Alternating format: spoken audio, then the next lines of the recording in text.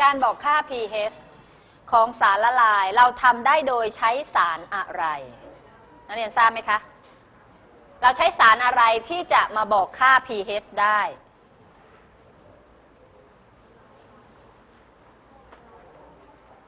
รู้ไหมอะไรคะ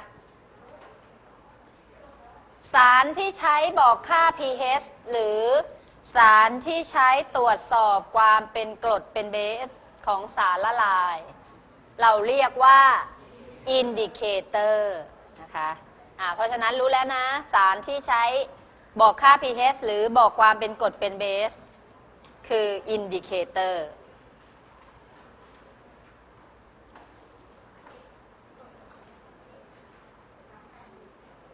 นี่ก็คือความหมายที่ชัดเจน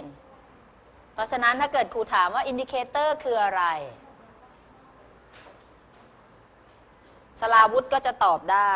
นะคะว่าอินดิเคเตอร์คืออะไรใช่ไหมมงคล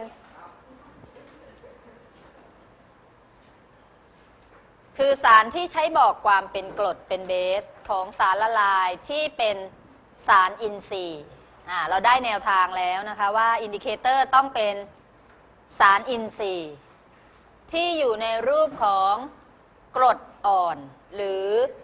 เบสอ่อนและมีโครงสร้างซับซ้อนจากความหมายตรงนี้ทำให้เรารู้แล้วนะคะว่าหน้าตาของอินดิเคเตอร์เป็นลักษณะอย่างไร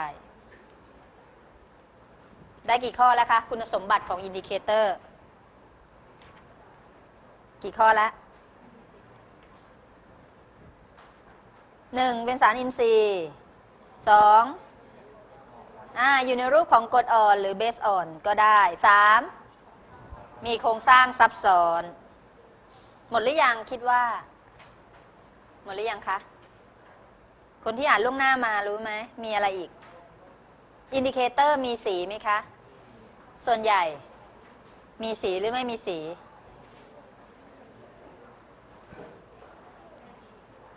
คาดว่ามีไหมไม่มีสีแล้วมันจะเปลี่ยนสีได้ไหมเหรอแสดงว่าไม่ได้อ่านหนังสือมาส่วนมากเป็นสารที่มีสีค่ะอินดิเคเตอร์ส่วนมากนะคะอินดิเคเตอร์จะเป็นสารที่มีสีและตัวมันเองเนี่ยก็มีคุณสมบัติที่จะเปลี่ยนสีได้นะคะเมื่อสารที่หยดลงไปนั้นมีค่า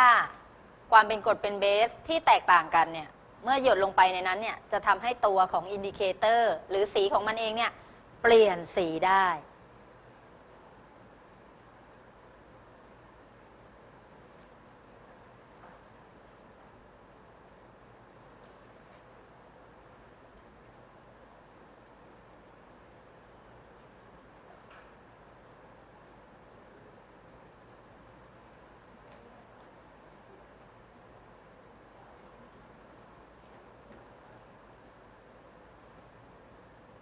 ทีนี้เราไปดูลักษณะสำคัญ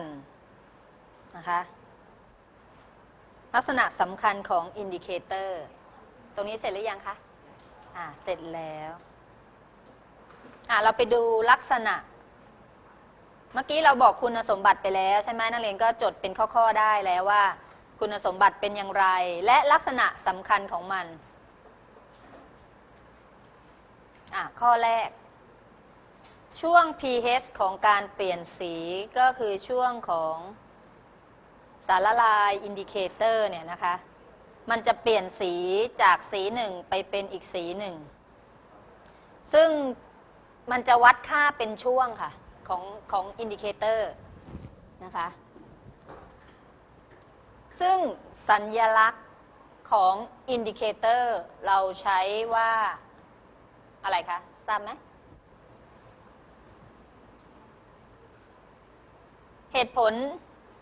ที่ต้องใช้สัญลักษณ์เพราะเนื่องจากว่าอินดิเคเตอร์นั้นเนี่ยเป็นสารที่มีสูตรโครงสร้างซับซ้อนเราจึงใช้ชื่อสัญลักษณ์นะคะใช้สัญลักษณ์แทนสูตรของอินดิเคเตอร์ดูในนี้แล้วนักเรียนรู้ไหมอะไรน่าจะแทนอินดิเคเตอร์ H I N เล็กเห็นไหมคะก็คือบรรทัดล่างสุดที่นักเรียนเห็นนั่นคือสูตรแทนคำว่า indicator และมันก็จะสัมพันธ์กับคำว่า I N ลบด้วยก็คือไอออนของ indicator ที่แตกตัวออกมานะคะอย่างตัวแรก H I N เป็นอินดิเคเตอร์ที่อยู่ในรูปของกรดนะคะแต่ถ้า I ใหญ่ N เล็กลบนะคะ I N ลบก็คืออินดิเคเตอร์ที่แตกตัวมาในรูปของเบสนะคะซึ่งสารสองตัวนี้มันจะผสมกันอยู่ในค่าของอินดิเคเตอร์นะคะค่าของอินดิเคเตอร์นี่คือข้อที่1เสร็จยังคะตรงนี้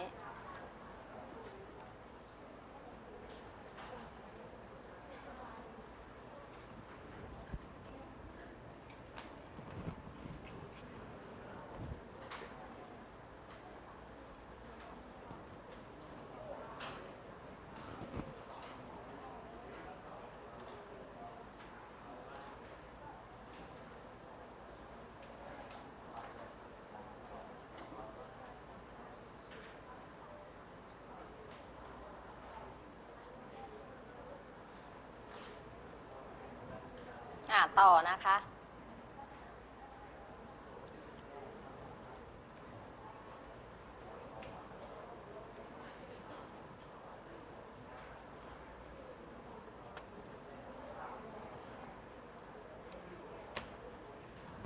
ไฮโดรเนียมไอออน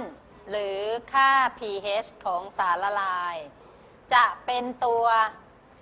ควบคุมของการเปลี่ยนแปลงของอินดิเคเตอร์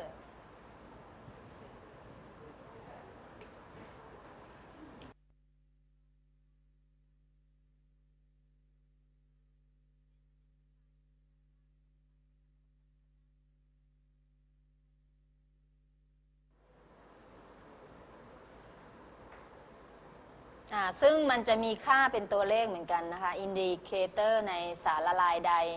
ถ้ามีความเข้มข้นของ HIN นะคะความเข้มข้นของอินดิเคเตอร์ในรูปของกรดมากกว่าอินดิเคเตอร์ในรูปของเบสเนี่ย10 เท่าขึ้นไปจะทำให้ตัวเนี้ยนะคะตัวควบคุมก็คือค่าของไฮโดรเนียมไอออน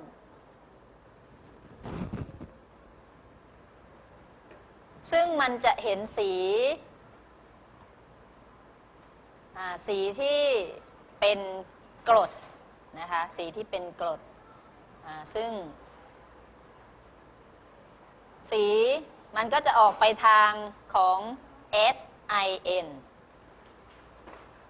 นะคะและถ้าสารละลายใดสารละลายที่เราจะนำมาใช้ทดสอบมีค่าของอินดิเคเตอร์ในรูปของเบสนะคะ IN ลบก็คืออินดิเคเตอร์ในรูปของเบสมากกว่า10 เท่าขึ้นไปเช่นกันก็จะเห็นสีของทางด้านที่เป็นรูปของเบสดูยกตัวอย่างอย่างสมการนี้เห็นไหมคะ HIN ในรูปของกรดบวกน้ำแล้วได้แตกตัวเป็นไอออนของไฮโดรเนียมไอออนและอินดิเคเตอร์ไอออนนะคะ IN ลบโดยปกติอินดิเคเตอร์ของรูปกรดก็จะมีสีแดงอันนี้หมายความว่าถ้าเนี่ยเอาอินดิเคเตอร์ตัวนี้ไปใช้ทดสอบแล้วสารนั้นมีค่าความเข้มข้นของไฮโดรเนียมไอออนมากหยดลงไปแล้วสารก็จะออกมาเป็นสีอะไรคะสีแดงแต่ถ้าสารนั้นมีค่าความเป็นเบสอยู่มากหยดลงไปแล้วสีของอินดิเคเตอร์ก็จะออกมาให้เห็นในรูปของด้านที่เป็นเบสซึ่งก็จะได้สีเหลืองค่ะเพราะฉะนั้นเนี่ยมันก็จะมีอยู่2ฝั่งนะคะด้านที่เป็นกรดกับด้านที่เป็นเบสเพราะฉะนั้นตรงนี้เราก็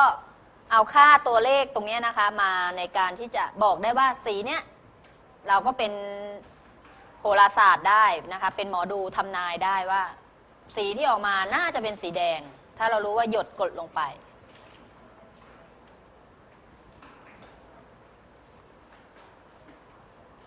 นี่ก็คือลักษณะสำคัญนะคะต่อไปข้อที่3เสร็จยังคะเสร็จแล้วนะข้อที่3อินดิเคเตอร์ของกรดเบสนี้จะเปลี่ยนสีที่ค่า pH ช่วงใดก็ขึ้นอยู่กับค่า K ด้วยค่ะค่า K ของอินดิเคเตอร์ด้วยเห็นไหมคะรู้สึกว่า K นี่มันทำไมคะมันคิงจริงๆนะก็คือแบบว่าสำคัญทุกเรื่องเลยนะคะอินดิเคตค่า K ของการอัตราเร็วค่า K ของสมดุลค่า K ของกรดเบสค่า K ของน้ำค่า K ของอินดิเคเตอร์มีทุกเรื่องเลยนะคะเพราะฉะนั้นก็ขึ้นอยู่กับค่า K เป็นสำคัญ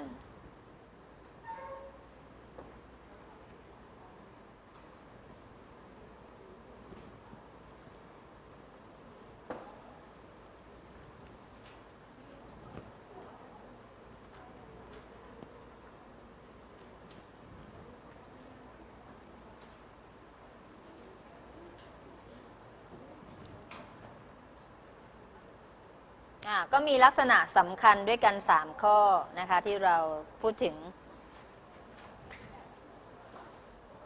ทีนี้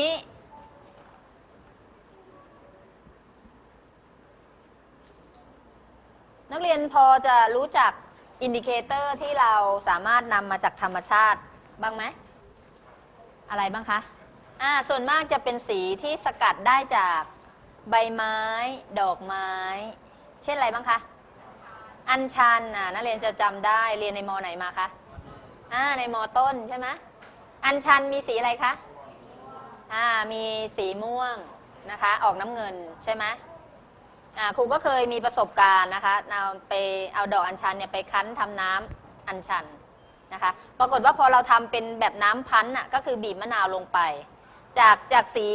น้ำเงินนะที่มันได้จากดอกอัญชันเนี่ยนะคะมันก็จะเปลี่ยนเป็นสีอะไรคะเป็นสีม่วงเลยยิ่งบีบมะนาวลงไปมากเนี่ยมันก็จะเปลี่ยนสีทำไมมันเปลี่ยนได้เพราะอะไรคะเพราะอะไรเพราะว่าตัวมันเองเนี่ยสามารถเปลี่ยนได้ค่าตามค่า pH มะนาวเป็นอะไรคะน้ำมะนาวเป็นกรดพอเปลี่ยนไปสีมันก็จะออกไปทางสีแดงมันก็เลยเปลี่ยนจากน้ำเงินไปเป็นม่วงแดงเป็นชมพูนะคะแล้วถ้าเราใส่มากๆจนกระทั่งมันก็จะเปลี่ยนเป็นไม่มีสีได้นะคะเดี๋ยวคราวหน้าจะลองมาสาธิตให้พวกเราดูนะคะวันนี้หาไม่ทันนะดอกอัญชันเมื่อก่อนมีอยู่เป็นพุ่มเลยปรากฏว่าใครตัดไปหมดเลยไม่รู้ไม่มีให้เด็ดเลยนะคะเดี๋ยวถ้าใครมีคราวหน้ามาได้ไหมมีไหมดอกอัญชันที่บ้านมีป่ะนอกจากดอกอัญชันแล้วมีอะไรอีกคะกระเจี๊ยบคุณได้ยินว่ากระเทียมเลยตกใจกระเจี๊ยบรู้จักไหมกระเจี๊ยบส่วนมากเดี๋ยวนี้เขาหันมารับประทานน้ำผลไม้สมุนไพรใช่ไหมน้ำกระเจี๊ยบน้ำใบเตยน้ำใบบัวบกน้ำอะไรคะกระเจี๊ยบมีสีอะไรลูกสีแดงนะคะสมัยก่อนตามอยู่บ้านนอกตามป่าจะมีขึ้นเนอะเดี๋ยวนี้พอมาอยู่ในเมืองนี่หัวหินหายากนะคะต้องไปตามตำบลต่างๆตลาดหาซื้ออย่างเดียวใช่ป่ะอย่างสมัยครูเป็นเด็กๆเนี่ยดอกรักเวลาไหว้ครูเนี่ยดอกบานมะรุโรยดอกรักดอกอะไรเนี่ยก็ไปเก็บตามข้างๆทางตามคันคลองเยอะแยะเลยแต่เดี๋ยวนี้เป็นไงคะต้องซื้ออย่างเดียวไม่ค่อยมีขายแล้วแพงด้วยนะคะเราไปดูการใช้